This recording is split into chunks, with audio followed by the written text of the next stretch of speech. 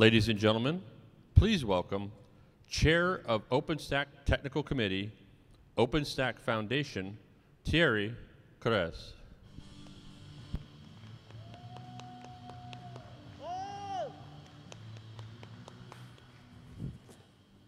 Hello, everyone.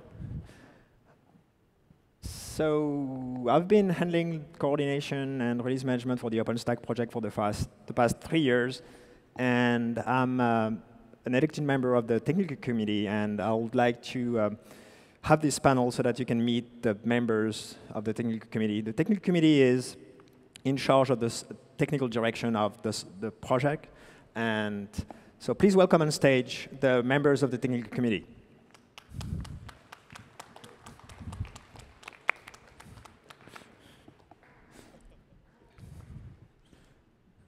Sit. Maybe.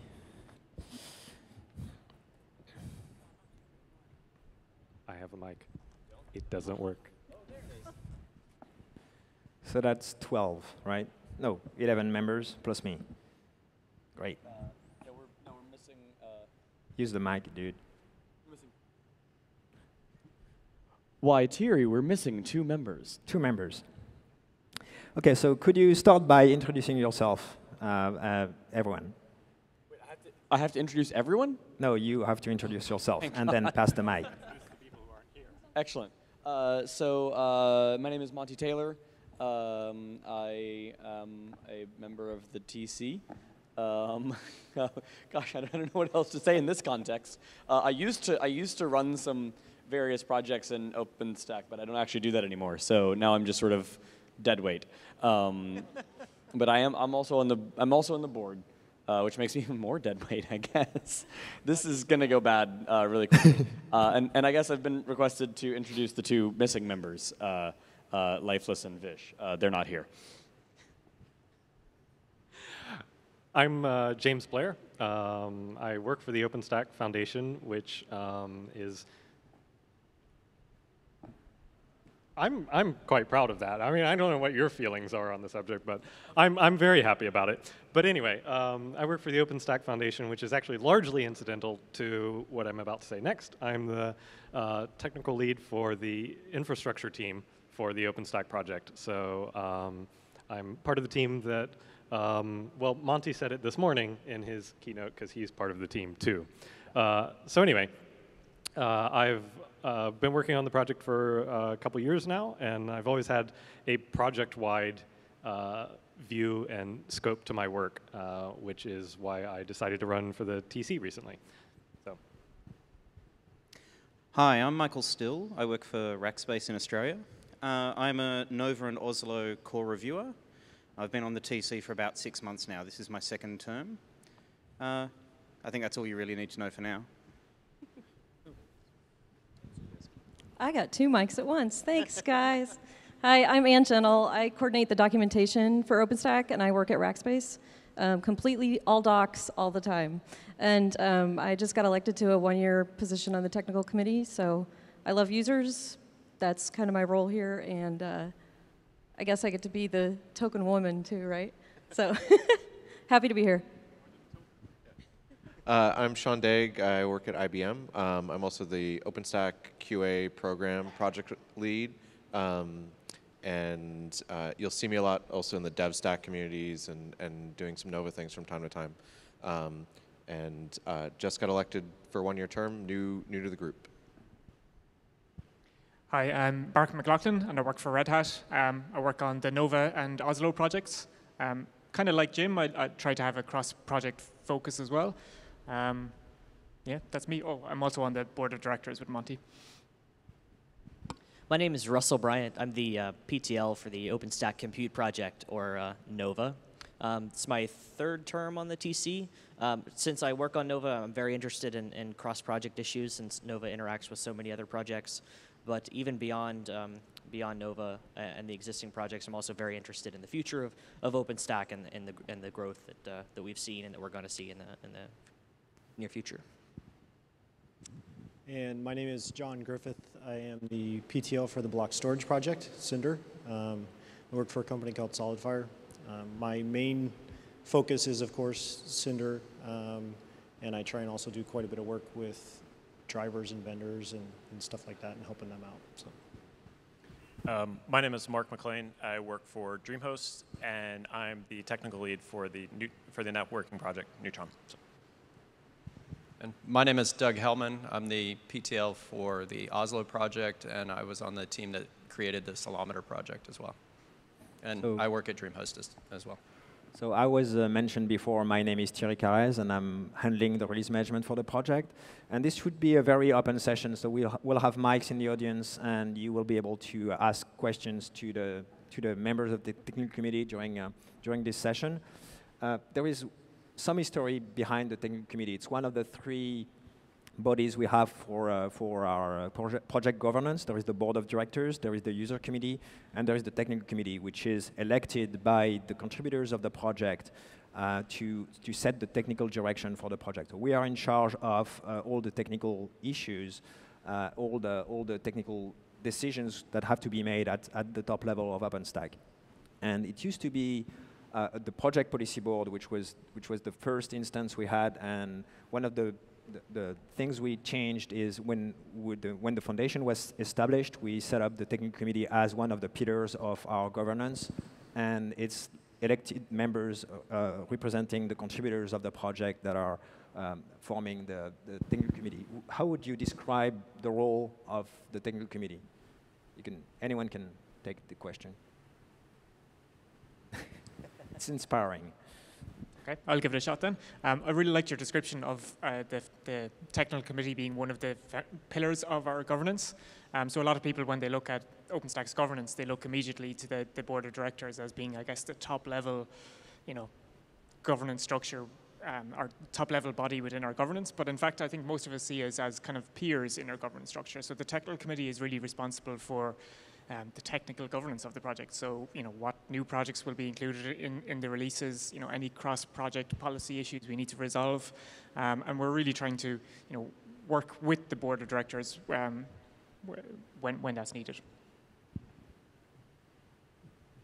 Yeah, I think actually similar that when I tell people who don't really know a lot about OpenStack, oh, I'm on the board of directors and I'm on the technical committee, it makes it sound like it's a committee of the board of directors, which it's just really not. It's not that this is sort of a subcommittee or something like that. It's its own thing.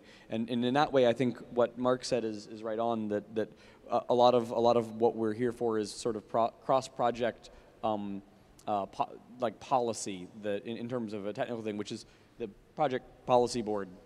Possibly a slightly better name indicating what the group of people does, although it was sort of a weird acronym and nobody really, I don't know, saying I'm on the PPB didn't really sound all that great, especially when Thierry said it. It's worth noting that even in the OpenStack Foundation bylaws, the technical committee it's established there, and it's actually given its remit is in the bylaws, and it's actually given very clear, very wide-ranging authority over technical matters for the project. So when we started the project, we made it very clear that this is going to be a technical meritocracy. We want people who are actively participating in the project to be able to have a huge voice in the direction of the project. And so the technical committee is the continuation of that idea. And I think it's extremely important that an open source project would get controlled by its contributors rather than by people coming from elsewhere, because there is always the risk that the contributors will take the project somewhere else if they are not happy with the governance of the project. And that's one of the major drivers behind the evolution we had with the representation of those contributors, is to make sure that the contributors of a single project make the decisions on one project, and then we are here to solve the rest of the technical issues, like cross-project issues, inclusion of new project within the scope of what we concentrate on and focus on. And so it's really important that the technical committee is the elected meritocracy of the project, and that's it's separate from the corporate influence or the sponsoring of the foundation itself. So we went through a number of changes during the Havana cycle, an important set of changes to the technical committee over the Havana cycle. One of them was to have this notion of integrated projects that is separate from the core projects. So the board defines what the core projects are and which projects are allowed to use the OpenStack trademarks, because that's what one of the board of directors' duties to protect the trademark. But the body of contributors is actually investing in new directions, and what ended up being interesting is to separate the concepts of the projects that the community works on from the project that the board thinks must bear the OpenStack trademark. And so we introduced the concept of integrated projects, which is just the set of projects that we actually release all together every 6 months. But then it was not enough, and we introduced the concept of programs, which is everything that's important for the project and that the contributors work on and that we want to recognize as part of OpenStack from a contributor's perspective. And so we introduced the concept of programs. So we have a QA program, we have a documentation program, and their leaders are well represented here. And infrastructure, development infrastructure, release management. Those are tasks that are essential to the success of the OpenStack projects in general, and we wanted to recognize that through the programs. And the last change we went through was changing the election model.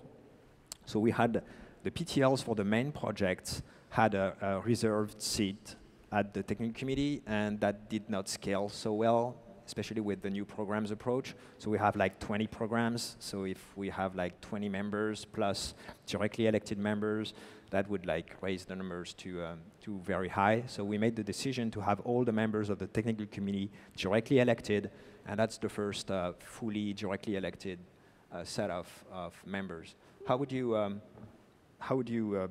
What was your feedback on those changes? Were there good ideas? Are there anything we need to change during the Ice House cycle? I'm pleased with the result. What do you say? I'm pleased with the result. So I like the directly elected model, to be honest. Yeah, especially as someone who isn't a PTL. PTL is already a big ask for a lot of people, right? It's a lot of work, especially for the bigger projects, and some of those PTLs don't necessarily want to spend a lot of time on technical governance outside their project as well. So the assumption that they would want to was, I thought, a little bit weird. So I prefer this model, to be honest. And if you're the PTL of a big project and you're interested, you're probably going to get elected anyway. So I think it's a move in the right direction. So let me add something a little less self-serving. Even excluding myself, I'm very happy with this group of people that's up here. I think we've actually got a great representation from people who have a long history of caring about the project as a whole, which, and I'm quite certain that all of these people will be deeply involved and useful and productive in the technical committee, which I think is exactly the sort of thing that we were going for as a community when we decided to make that change. Yeah, I was just going to say, I think that the new model and the election model actually worked out really well. And I have to kind of disagree with the comment about if a PTL wanted to be TC, he would be most likely elected. I think that what we actually ended up with was a really good diversity across the entire OpenStack community of some of the most active contributors and members, not only in terms of code contributions, but in terms of reviews, evangelism, help with infrastructure, everything across the board. I think it really worked out extremely well. So.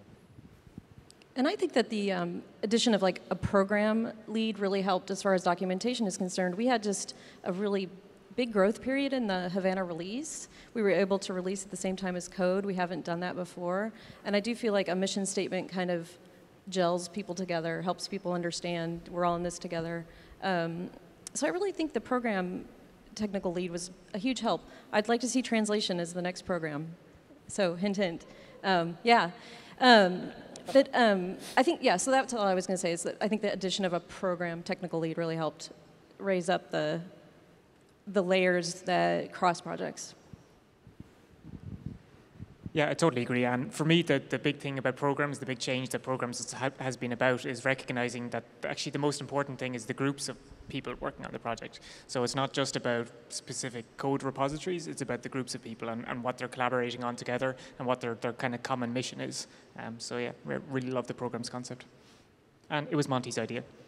Woohoo! Hey, I had a good idea. That's exciting. we should take note of that more often. No, I'm actually really pleased with how that worked out, and I hadn't really thought about it in this particular context until Thierry's introduction.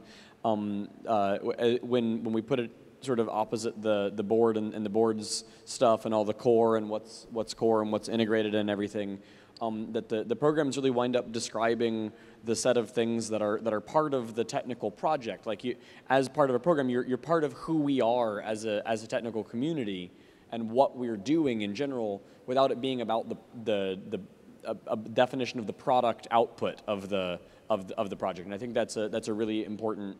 I think it's a really important distinction that we've been able to capture without getting too legalistic about it, which I think is pretty exciting.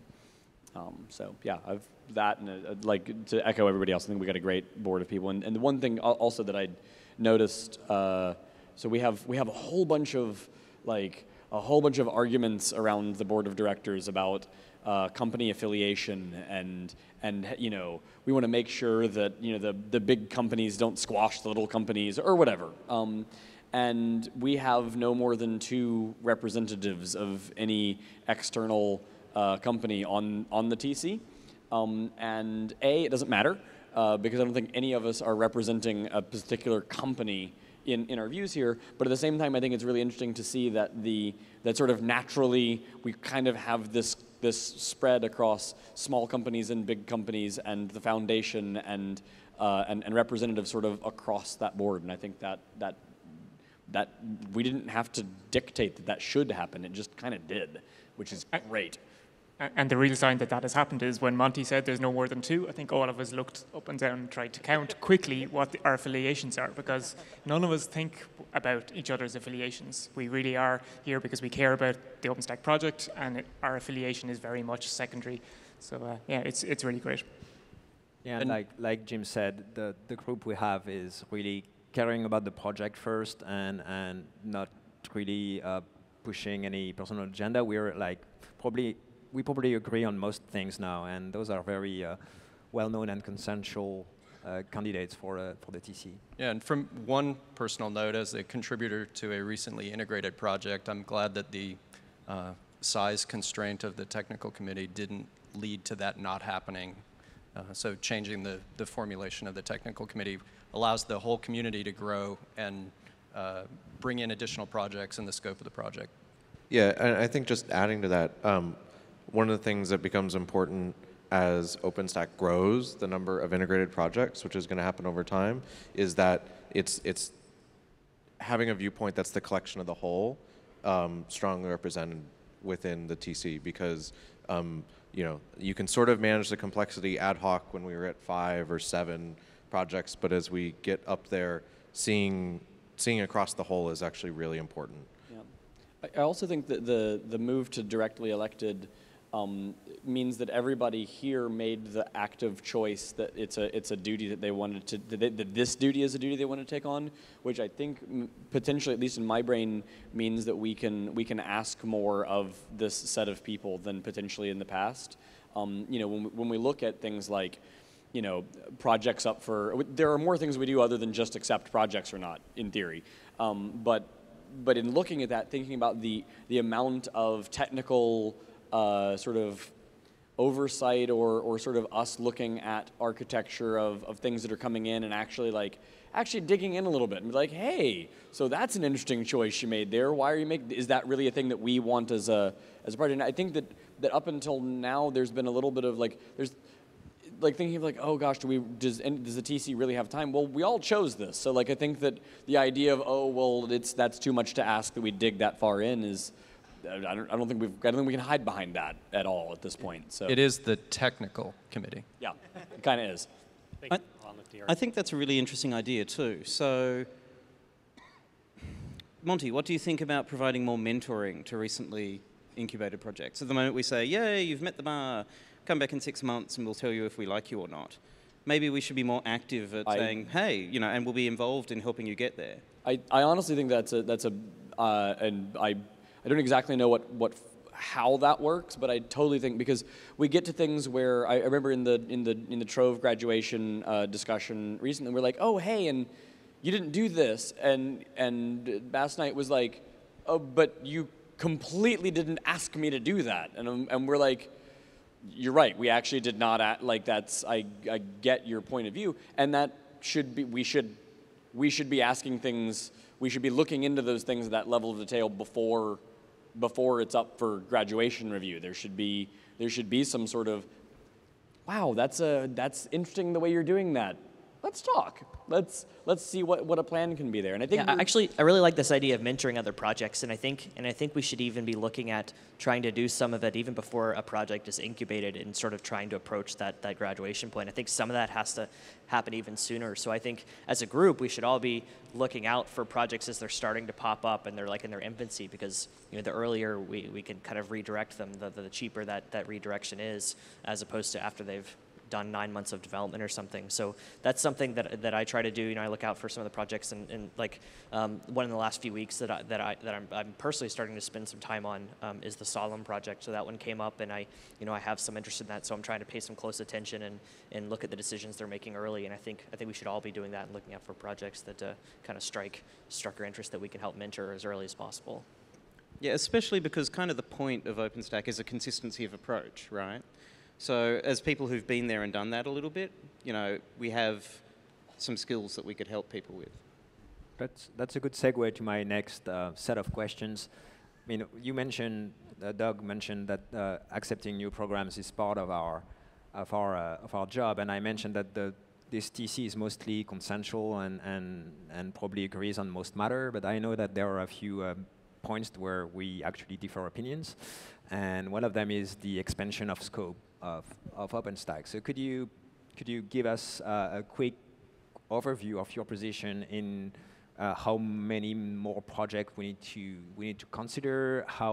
What's the condition for them to be considered? How do you regard the latest bunch of incubation requests that we recently received? Is it like too early? Is it too fast? Is it like, should we just do infrastructure as a service pieces? Should we do or look at the state of the project rather than what the scope of the project actually is? Okay, maybe I'll go first, since I spent half an hour up here this morning talking about it. But my point of view is pretty simple. It's we've built this great place to collaborate. It's a really natural place for people to come together and start working on problems outside of core infrastructure problems. We need to make sure we encourage that. We appreciate that collaboration, so new projects come along under OpenStack, and we encourage that. But we also need to make sure we're not losing focus. And I don't think we are losing focus on our core infrastructure, but we need to keep reassuring people of that, and keep reassuring people that as we add new projects, we're actually doing this in a very careful, deliberate, and measured way. Yeah. I think one of the things that people are, they continue. It's partially our fault because we do consider this one project, right? It's OpenStack as a thing. We are one thing, except that when we get these new projects, we also tend to get new developers that are working on them. It's not like a new project means less developers working on them. Yeah, absolutely. I can assure you that Nova is not suffering from a lack of people contributing to it, despite the massive growth and that we've seen in the community overall. Just as an example. With the exception of.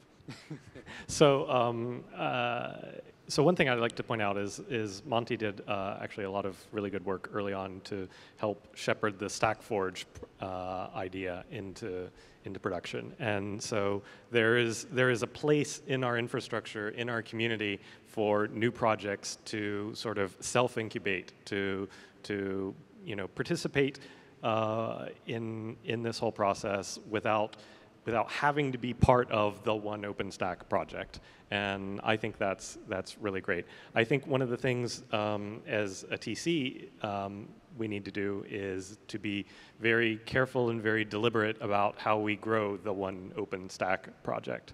I personally see no artificial bounds around that.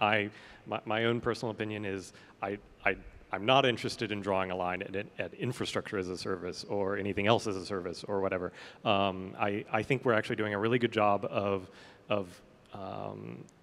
as Mark indicated this morning, making that expansion in a sensible way. But I think one of the things that I intend to do on the TC is as a member of one of the cross-project teams, and I won't speak to any of the others, but there are some others here, is to help make sure that new projects don't put a drain on these cross-project resources, which doesn't necessarily mean saying no to new projects, but this gets back to the idea of shepherding projects through the process and mentoring them and things like that. So as we expand OpenStack, we need to make sure that, and as we get new developers to projects in general, we need to make sure that we get new resources to these cross-project efforts as well. Yeah, that's really interesting. I think that's like an even bigger view of a problem that we even face inside of individual projects as well sometimes, where we have people from companies that have an interest in maybe some subset of the project, a vendor for perhaps their hardware or whatever the case may be, and but we have to have people investing in the common parts of the project and the core parts of it. But I think that applies. I think you made a really good point that applies across all of OpenStack and the common stuff. So I think we should do a better job of encouraging more of that, contributing to those common. I also think it's important that we encourage new projects to engage early, right? We've had a couple of bad experiences in the past where things have popped up fully formed and they don't mesh well and there's a lot of technical debt. And I'd much rather be talking to them earlier so that we end up with something that the whole community is happy with. And the other thing is the bar for incubation is, in my mind, reasonably low. We have integration later where we can say yes, and this is now a thing. Incubation is giving people a chance to become a thing, and providing assistance and mentoring and stuff like that along the way. And I don't think the projects have to integrate it within 6 months or within a single release. They can take longer than that if they need to. And if some projects never make it, then that's not terrible in my mind. We've learned something interesting along the way. Yeah, I agree. My position is we should raise the bar of what it takes to get integrated, because we should learn from our past mistakes, things we accepted that were not like tested as much as we wanted, and we should consider it normal if a project spans more than one cycle in incubation. It's really a learning process, and we have 2 points of control. We can trigger interest in that project, basically saying everyone, this is a project that's worth looking into. It enters incubation, and then there is a set of challenges that this project has to raise, has to tackle before we would consider it integrated. And it should not be seen as a failure for the project if it takes like more than one cycle for them to reach. Personally, I don't really expect Savannah to meet all the challenges that they will have to be fully integrated with OpenStack in 6 months, because that would be like crazy activity to just meet everything we require from them. They are crazy Russians, though. They are crazy. Yeah. Yeah, so that point about engaging early is really good. Don't assume just because you have an idea that no one else is thinking about that problem, maybe in a different way, or maybe they would want to help you out. So if you have some new project that you want to start up, bring it up before you really get going. Maybe you'll find some contributors on the list. And one point to that I think is important to point out as well is there's a lot of people have thrown out words like control and let in and stuff like that. But from my viewpoint, I like to view the TC as more of some place to go for help when you want to start a new project. Especially as time has gone by, even though we've started adding more projects and it's becoming more common, it's actually making it even more difficult because there's so many moving parts. So to be able to have somebody to go to and get help in terms of what actually already exists, what might be overlapping with what you're trying to do, things like that, I think it's really important. So involving the TC from that perspective, I think is really, really important. I'm gonna totally attempt to speak for Lifeless, who isn't sitting here, but that's what you get for not coming. When he first joined OpenStack, I remember having a conversation with him about code reviews, and he was a little bit frustrated that He's like, code reviews are great, except that what they're not is they're not design reviews. Like they're not architectural design oversight in any way, shape, or form. And that's a little bit tricky because we're so massive. There's so many people. There's so many moving parts. To try and get like an overall sort of what's going on, where should I sit? And we've seen this just right now with Trove and Savannah, and the conversation with Trove, Savannah, Heat, and I want to say there's like a fourth one that we really want to like say, hey, you guys should sit down and like maybe not duplicate some of the stuff that seems like it's meshing in there.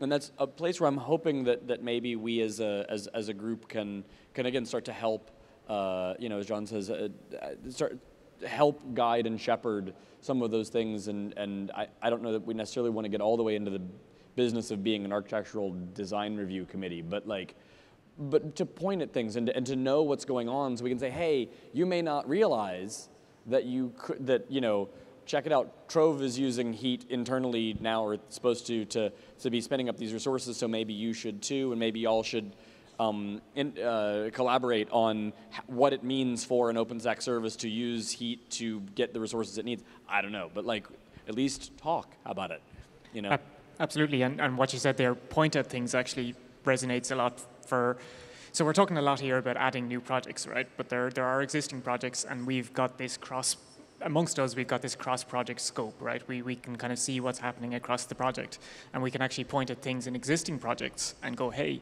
you guys in your silos in these different projects need to really talk to each other and really need to figure things out and come to some consensus on something. So like a really simple example, which Michael pointed out the other day, is some projects use a library called SQL Alchemy Migrate for database migrations, and other projects use a library called Alembic. And this is something that it doesn't help the project when we have this kind of divergence, and the TC can really, it really should take on the role now of identifying those kind of issues and not take on the role of trying to force an answer on people, but get people to come together and discuss things and come to some form of consensus. And project can be completely successful outside of our group. I mean, if they apply for incubation, it's because they want to be integrated with the other projects. So they should be wanting to include new, adopt all the technologies we've been using for the other project. I think it's time for us to take questions from the crowd, otherwise they will not have the opportunity to ask questions. And it's like a unique opportunity. It's really, really difficult to have all those people at the same place at the same time, and it's like a danger for the project because never knows what could happen. So if you want to ask questions to the technical committee, now is your chance. Okay. It's not completely technical, but you're kind of representative of your communities. We are in China. There is no Asian on the podium. What can you do to actually try to improve the situation? So I think that as far as improving the situation, as you put it, I think what it actually is it comes down to who's actually contributed and who wants the job, right? So if it just so happens that there isn't somebody from the region that you're interested in that isn't on the technical committee, it's most likely because there isn't somebody from the region that wants to be on the technical committee. I think that's really what it comes down to. That's the nice thing about an open election across the board for the entire committee. It has nothing to do with regions or affiliations or anything else. It's all based on the community. It's a community vote. Yeah, you've also got to be in it to win it, right? I think there was some data released earlier this week that said Beijing is the top contributor city now at this point. I think it was Beijing. But nobody from there ran, right? So we should certainly be encouraging people we think are strong technical contributors to, grow in the project and run. But that takes time. And I think a lot of these people are relatively new to the project. Yeah. So we'll get there. So my perspective on this, and it's interesting, Daniel is the guy who asked this question. We used to work together on the GNOME project, and we faced this issue there too. We've got to face the fact that this is an English-speaking project. If you don't speak English, it is very, very difficult to contribute to the project. And also, we have a similar shared culture here in terms of, our understanding of a meritocracy, our understanding of, being able to step forward and state your opinions loudly and really kind of demand people listen to you. And that's not a culture shared by everyone. So it's, we've seen this in open source projects before. We like to talk about, in my keynote this morning, I had a bullet point up there about diversity. But when I said it out loud, I had to talk about our diversity of interests. We don't have a massive amount of diversity. For example, Anne is the only woman up here. And I think it's a goal that we should all, in the project, not just on the TC, but we should all encourage. It's not easy, though. But it's really recognizing where contributors are, maybe not naturally going to grow into be the leaders that they could be, and mentoring them, and just being understanding of people who might face difficulties that not all of us face. Yeah, we also have, we've got we only have 4 people not from the U.S. time zones on the thing. We've got a person from Australia, a person from New Zealand who isn't here, an Irishman and a French person, and that I don't know where he is. But we also have sort of a very American centric, like our meetings are pretty focused on American time zones, and I think this is a thing that we should probably honestly attack a little bit stronger, because we do have a whole bunch of folks in Beijing. We've got a whole bunch of folks we're getting more and more in Australia. In India, we've got a bunch of folks and it's really right. But it's not just cultural. I mean, I see your point with the cultural and the fact that we are placing meetings at the wrong times. It's also that every region goes through a cycle where they first contribute tactical features, things that are of interest for themselves, and then that population matures and starts contributing strategic contributions, and that's what gets you here. That's when you care about the project, you prove that you care about the project, then you get here. So I think we will see more diversity coming when those people will start moving from that mindset where they are fixing their problems to the mindset where they are fixing everyone's problem. And I think we'll take another question. I just wanted to back up a tiny bit to something Mark said. Certainly, we assume English in this project, right? And I think as a project we can get better at not doing that. So for example, if we get a commit message from someone who's not a native English speaker, we as a project should get better at not nitpicking their English grammar, but maybe just helping them instead. Or, maybe we can't expect English language documentation from a non-native speaker, so we should accept it in their native language and run it through the translation cycle. That sort of thing. But, we're already talking about that stuff, so we're trying to improve. So maybe next question. You want to comment? No. Another question? Anyone? Hi. So I have a question from user's perspective. So is there any plan to release long-term support version so that for enterprises who want to utilize OpenStack but do not want to have major updates every 6 months, just like Ubuntu, Jenkins? So that's probably for me. You're the release manager. So we do releases every 6 months, but it's actually not releases. It's we cut branches every 6 months where we backport a number of fixes, and distributions can take that and package it and support it forever. I mean, if you want OpenStack LTS, you can go with Ubuntu LTS, and you would get the distribution-supported version that will work for a given period of time. On the other hand, we have work on continuous delivery of OpenStack, and I think that's where the future lies, because upgrades will always be painful, and the framework will always be evolving. So what those people should ask themselves at some point is, am I making the right choice by sticking to an ancient version, and should I not contemplate using continuous delivery to actually solve that? So my answer would be, your preferred distribution might just address that LTS need for you. There are several number of distributions that have a long-term focus. I mean, Red Hat can probably have something. I totally agree on the perspective that we want to get to a future where users can find it easy to kind of track trunk to use continuous deployment to deploy OpenStack. But just one thing you didn't point out there is we do actually maintain stable branches. We do have a team that actually maintains a stable branch for 6 months after the release, so it's not quite the length, the life cycle of an LTS. But that 6 months period is really just decided upon based on the interests of the stable branch maintainers. So we're totally open to the possibilities of people who are interested in maintaining a stable branch for longer than 6 months to join the project and take on that role for themselves. So, you know, like everything in OpenStack, there really is scope for people to come in and just, you know, help make it happen. Yeah, I think also we get gotten feedback at least from one person who likes to say this over and over again on our mailing list, that we should learn more from some of the other projects and not think that we're completely special and a new thing. And I disagree with them most of the time because I like to think that we're a special snowflake. But I mean, we look at where Linus has gone with the kernel, and you know, Linus basically said, "I'm done. I'm not doing real releases anymore.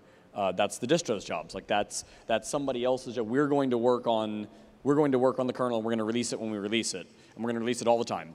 We're going to release it when it's ready, and we're going to do that. And I think we're probably not quite to the level of maturity of the Linux kernel just yet, but we're getting there. And I think that's a place that I would like to see us be at, so that we're not necessarily having to do extra things to enable the distros to do the thing that they do. You know, we're doing what we do. We're making sure that our software is good, and then we're sort of letting that separation exist at the level that it needs to exist. And our policy is actually modeled on the kernel one, because we have like those releases, and we do stable backports and point releases only on the previous stable version, which is what the kernel does. And I actually think that's why the OOO story is such an important part of this, because as a project, our development effort is going into, you know, the master branch. And so for us to have a good story about how to actually run that as a project is a great thing.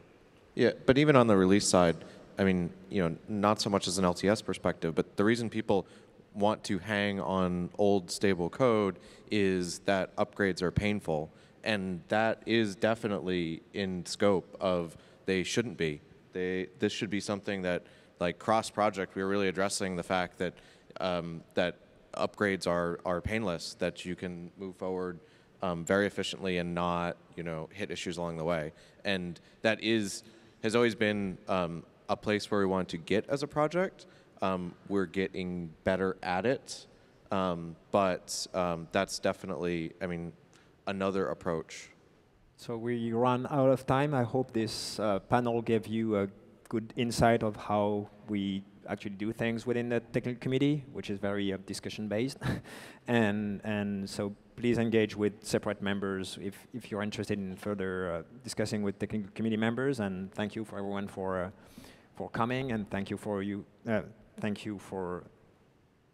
listening to us and bearing with us and my bad English. Thanks.